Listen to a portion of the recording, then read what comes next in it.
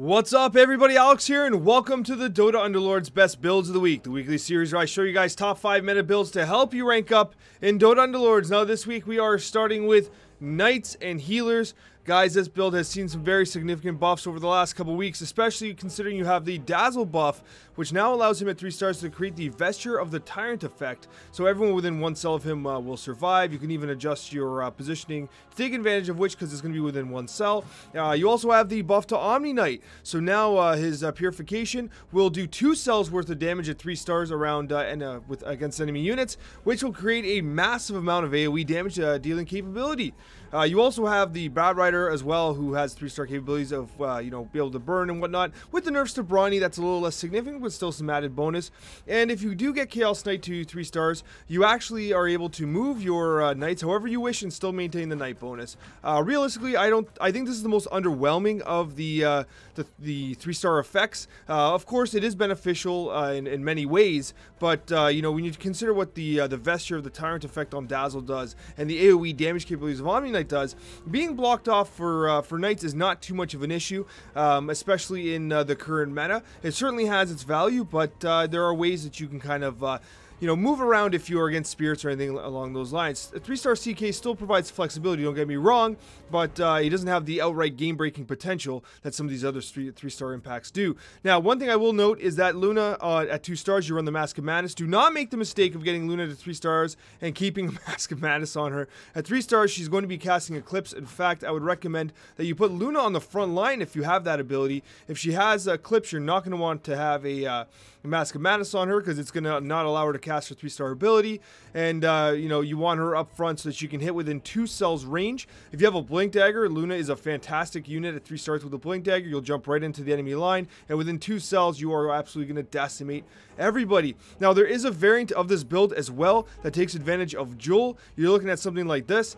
Jewel you'll have in the center here. This is of course Happy Hour Jewel. The reason for that is because with Happy Hour you're basically going to slow down the amount of kind of incoming damage that your team is going to be sustaining, which will allow your healers and your warlocks to basically heal yourself all the way back up. The benefit to this though is that you're going to have Joel in the center here, because he does get additional armor based on surrounding units. You want to be centered up here, which is a little vulnerable to spirits, I understand. However, with Joel you want to make sure you maximize his armor.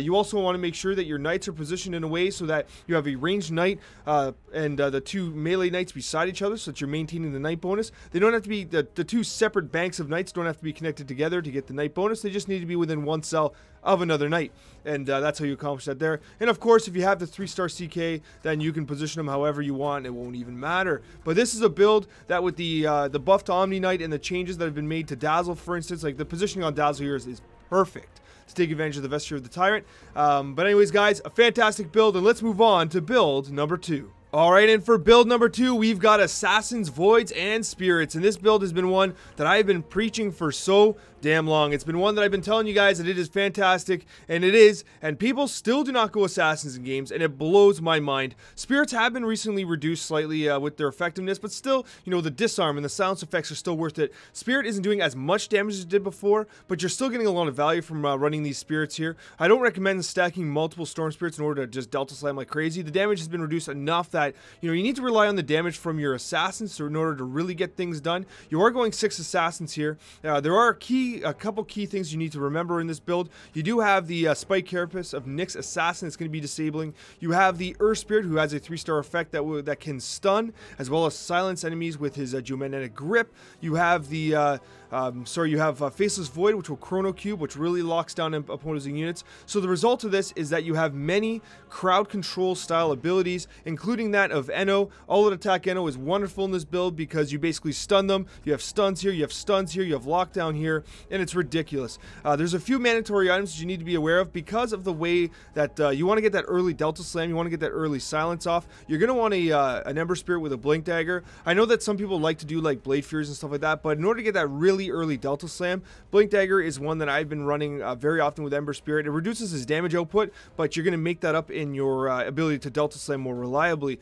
You're also looking for a Mask of Madness on Slark, an absolutely mandatory item in any build where you run a Slark. There is literally no item better for Slark, the Mask of Madness. It changes him from a unit that'll probably just die in your backline to the enemy's backline, sorry, to one that could absolutely carry you to a win. So Mask of Madness absolutely mandatory on Slark. And outside of that, an overall extremely balanced build. Brawnies have been nerfed, so the benefit of Void is slightly reduced, but still, it's good on all builds. It's good on all builds. It's good against Knights. It's good against other Assassins. It doesn't matter. Voids, it's non-discriminatory. It does not care who it's taking the percentage damage off of. It just happens that against Brawnies, it took more damage off, but still a very effective alliance. And let's move on to build number 3. And for the third build of the week, we're looking at Heartless Trolls, and this is a build that has been climbing through the meta in the last few weeks. And what you're looking at here is you're looking at the new 3-star effect of Pudge. Pudge is going to be getting an extra 500 hit points at level 3, as well as a 10% magic resistance bonus per enemy unit that dies in his vicinity. That is absolutely fantastic. If you can get something like a chain or blade mail on him,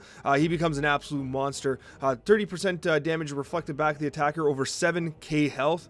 Not even, that's just ignoring the additional 5 armor and the effective HP he's gaining from that. He's a beast, an absolute beast. I do recommend you run Disruptor in this build. Not only does it give you a Warlock bonus here, but his ability to silence and lock down enemy spellcasters in a meta that is, you're seeing a lot of mages, you know, and spirits and stuff like that. It's fantastic, truly remarkable. And again, Warlock, you might be thinking, Alex, why run 3 Warlocks? Why not run a 4th? Well, the nice thing about Warlocks is that that 3rd Warlock still has a pretty big impact on your board, because it's another Warlock casting an ability which will provide and activate the Warlock bonus. So it's one of the few alliances that, despite not getting to like your full, you know, 4th Warlock, having just a 3rd does benefit. You're going to get additional healing from that 3rd Warlock because you're going to be linking an additional unit. So it's still a pretty good bet there. And Necrophos, of course, will activate your 4 Heartless. Now, the dream is Troll Warlord, and ideally, if you're talking about pure alliances, you're going to be taking out the Shadow Shaman for Troll Warlord, and you're going to position him accordingly, of course, depending on what's going on. If you don't have a 3-star Dazzle and you're not worrying about that Fester effect, I'd recommend you put him in a position where he can do the most damage as he can. But if you have a 3-star Shadow Shaman, obviously you do not take out the 3-star Shadow Shaman. You'll take out a Dazzle or a Witch Doctor, whoever it might be. Troll Warlord's coming in for your weakest troll. Ideally, all things being equal, it's Shadow Shaman that does come out in this situation. But overall, this is a very good build, one that balances, you know, the troll attack speed, the Heartless effect of, you know, physical damage being done, and the healing impact of Warlocks and healers. It is extremely well balanced. For this build, I do recommend damage support in Essex. You want that Enthrall bonus. You're looking at a lot of ranged units, and the trolls can do a tremendous amount of damage, so I do recommend Enthrall in this build. And for the 4th build of the week, I've got something totally new and special for you. This is Voids, Hunters, and Assassins. This is one that I've been having a ton of fun with in my testing. It has been absolutely remarkable. Now, it's a bit of a reach in some ways because you have a couple units here which are tier 5s, and I don't like relying on tier 5 units. You know, you do have some options. Instead of Medusa, obviously you have Terrorblade, and instead of the Faceless Void, in the interim, you have Void Spirit, although you do lose, well, you know, he'll have the hat on him. You will lose your Assassin, right? So you do want to get Faceless as soon as you can. So these are the subs you'd want to do, and actually you'd position more like this. But what you would do is if you get Medusa, you take Terrorblade out, Medusa comes in. If you get the Faceless, you get Void out, and you put the Faceless in. Faceless getting the cap. You're looking for the antlers here. This build does not work. It does work. You'd have to get to 10, but I don't like relying on getting to 10. You know, I like designing builds based on level 9. And what you're getting here is you're getting 6 Hunters, you're getting a ton of DPS, you're getting the full Vigilant effect. There are a few key things you really want here. You do want Desolator on your Drow Ranger. It really amplifies the damage capability of your team. You do want damage in Essex here because Enthrall in the armor reduction does help to burst down enemy units, because in this variant of this build, you're not running Heartless, right? You're running no Heartless, so the added armor reduction of Enthrall does help. You're putting Weaver here because he's going to step forward, and then the Archer's going to spawn here, and that's going to protect the Essex, which is key.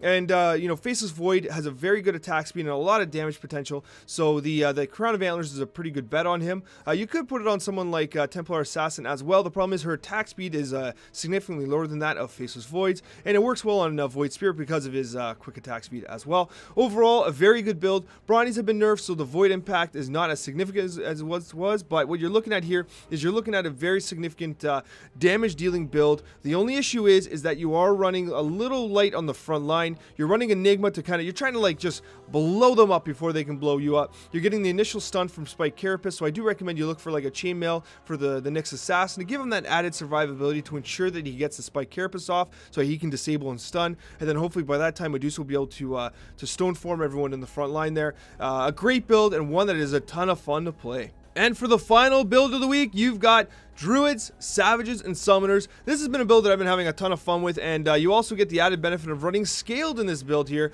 because I do like running the Venomancer here and the Tidehunter on the front line. The reason for the Tidehunter here is just to allow your team to get that extra breathing room with, with that Ravage. Now, I have a Chainmail on him now, but realistically, if you can get a Refresher Orb on him, it's absolutely fantastic. Actually, I'm missing Refresher Orbs here. I should have Refresher Orbs out. So there's two potential heroes that could really benefit. Hey, I need another one. Give me another one. There's two heroes that really benefit from Refresher Orb. So if you get one, you can put it on Tidehunter for the double Ravage. Put this on someone like Treant or even on the Bristleback. Bristleback, of course, benefits from Vanguard early in the game. But if you get a second Refresher Orb, of course you want to put it on the Lone Druid because the two Spirit Bears are absolutely ridiculous. The nice thing about this build here is that, you have a lot of ability to do a ton of damage. If you get the 10, if you have a Crystal Maiden, she really benefits this as well. You're going to be adding additional mana generation, and also if you get her to 3 stars early, you get the reduction in cooldown, which benefits, of course, Venomancer and people like Nature's Prophet, and all these summoners really benefit from the reduction in cooldowns, especially Bristleback. He'll basically lead you in damage. Maiden's not absolutely necessary, but the reason why I have her here is because if you look at the board here, you're looking at Magnus, you're looking at Venomancer, you're looking at Crystal Maiden, and you're looking at Nature's Prophet. All are relatively, and sorry, Bristleback, of course, they're all 1 and tier 2 units. The result of that is you're going to be doing some early rolling, so it's very possible that if mages aren't necessarily contested, you might actually pull off a 3-star Crystal Maiden in this build. So it's worth considering because she does really positively impact the board. If you can get her to 3 stars, if she's 2 stars, sell her off. It's not really worth it. Get a next best available in here. But, this build's absolutely fantastic. You want to go healing support in Essex because her summons will benefit from the Savage and the Summoner bonus. That Golem will be an absolute train-wrecking machine and will help you carry yourself to the win. And, guys, thank you so much for watching, and a very special thank you to all of my wonderful subscribers. Take care, everyone, and have yourselves an absolutely wonderful day.